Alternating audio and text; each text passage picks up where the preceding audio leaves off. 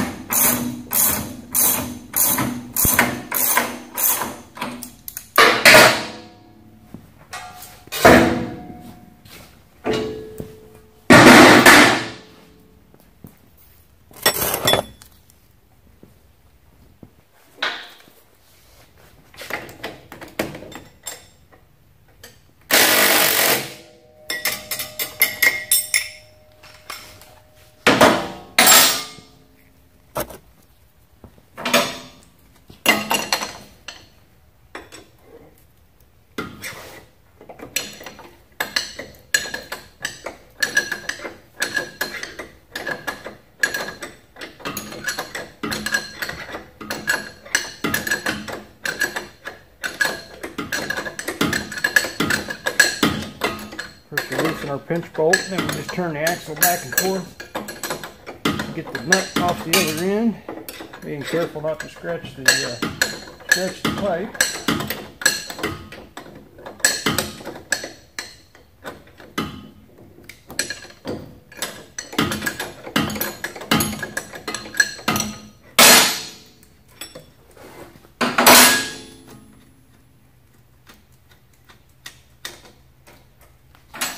And then we'll take our pliers and we'll pop our poodle clips out here, like so.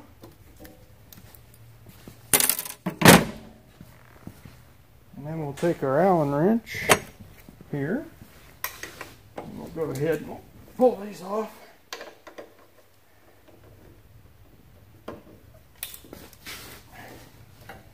Of course, I know many of you are probably sitting at home watching YouTube videos. We commend you for that on multiple accounts.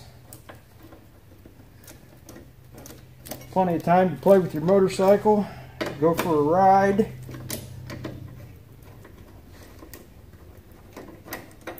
Doing that wonderful stuff that they want you to do.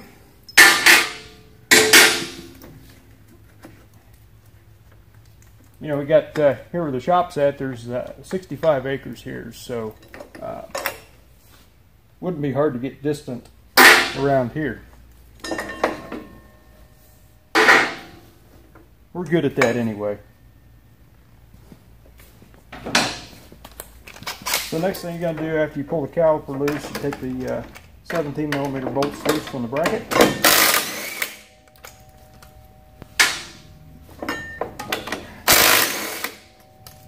Very simple. And if you want to, you can tie this out of the way or just kind of gingerly lay it off to the side. What we'll do is I'll take my bar here, pull my axle out, again without scratching the pipe. Sometimes they can be stuck like that one.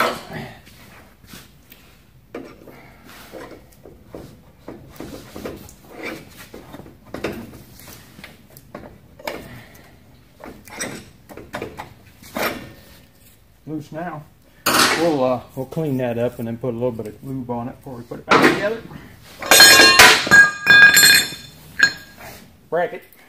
And then you fold this down out of the way, like so.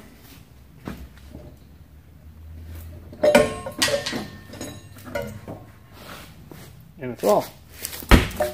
Then we'll go over the tire changer, then we'll zip the rim off. But you've seen a tire changed before. But that's how you pull the wheel out. And we'll make sure we lube these splines when we put it back together. Probably go ahead and lube the U-joint as well. While you have these apart, it's always a good time to put some grease in the Zerk. Zerk's down in there. You can pull your 17mm nuts off here, off your studs, pull the whole final drive out, pull it back. It's also a good time to put some grease down in here, so you can do that all at the same time. And then while you have the wheel off, you want to check, make sure these are tight. We've seen these be broken before. These bolts will be broke off, and you'll see the head in there, and you'll think, okay, the bolt's just fine. When you put your wrench on it and go to tighten it or loosen it, you'll realize the bolt spins. And a lot of times you can see the way you tell if something's been moving. There's a little bit of brown powder. You see this one may be just a touch loose. So we'll check those out, make sure those are still good. And then, like I say, we'll take the tire off of there, and then zip the nipples out. And then over here on the bench we have our Park Tools truing stand. Got it set up here. So we'll zip it all apart, zip the rim off, put the new rim on. New rim laying over there on the floor. Get that put on, get it trued out, balanced out, remount the tire, and then we'll go ahead and we'll cut in, and I'll show you putting the wheel back in. And we have our new rim installed, and then we also torqued the fasteners there. You can see the grease sticking out of the spline unit there. So we're going to put this wheel and tire assembly back in the motorcycle. Got it all ready to go up there. So saw a little while ago how we took the wheel out, and now we're going to put it back in. Pretty much reverse procedure.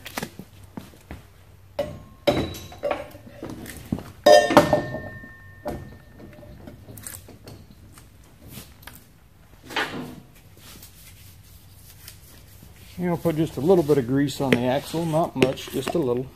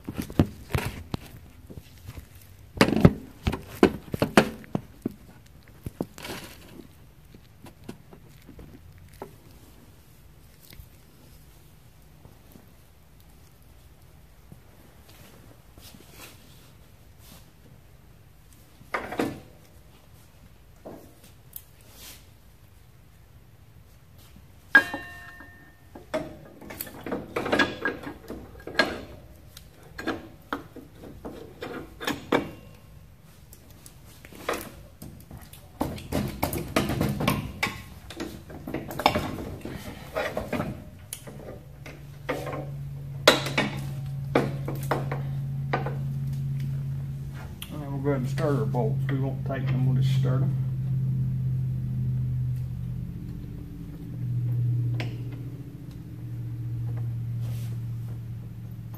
Maybe.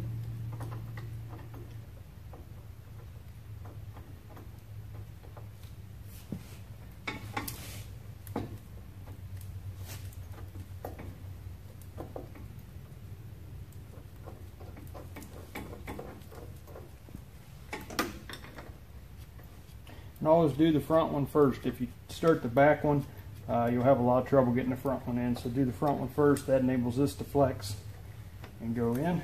We'll set that there like that.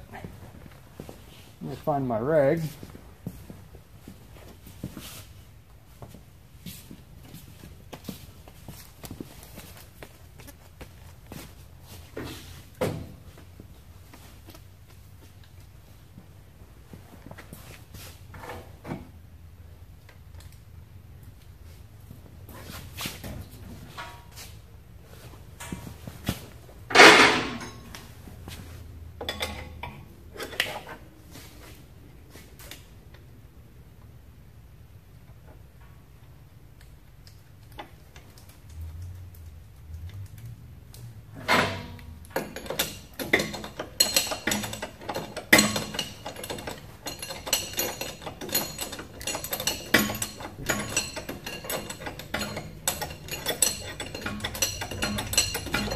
I got a UPS delivery coming in.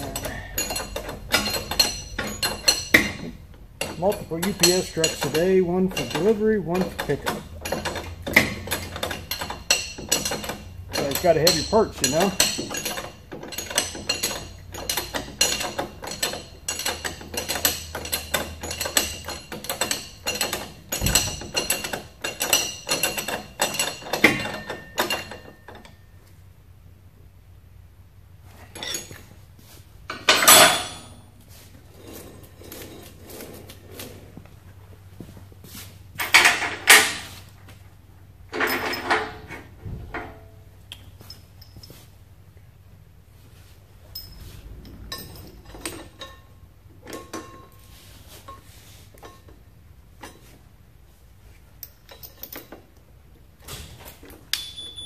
Still here.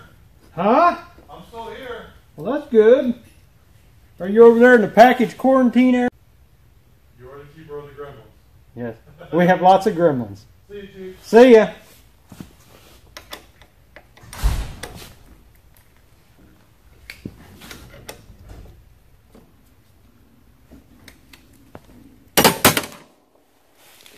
And then after you get the pads installed, then we'll go ahead and tighten those up, put the poodle clips back on.